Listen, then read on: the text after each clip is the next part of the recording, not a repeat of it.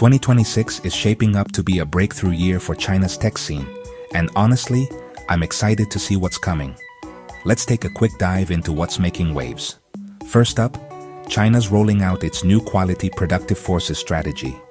Sounds fancy, but what it really means is they're going all in on innovation.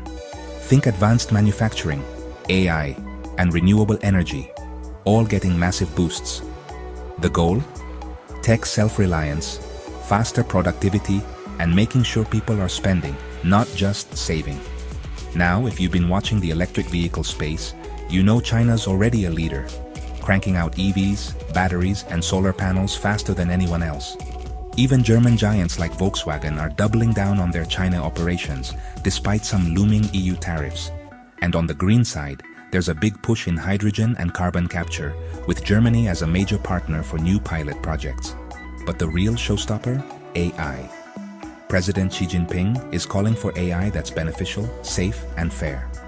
With global eyes on the 2026 APEC summit in Shenzhen, China's own Silicon Valley, expect to see some jaw-dropping demos in AI, 5G, maybe even early 6G, and smart city tech. Don't forget healthcare. China's investing heavily in medical devices, digital health, and telemedicine. Cross-border partnerships are on the rise, so you can expect some fresh, surprising innovations.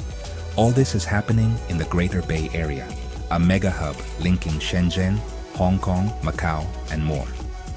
The 2026 APEC Summit isn't just a show, it's China throwing down the tech gauntlet.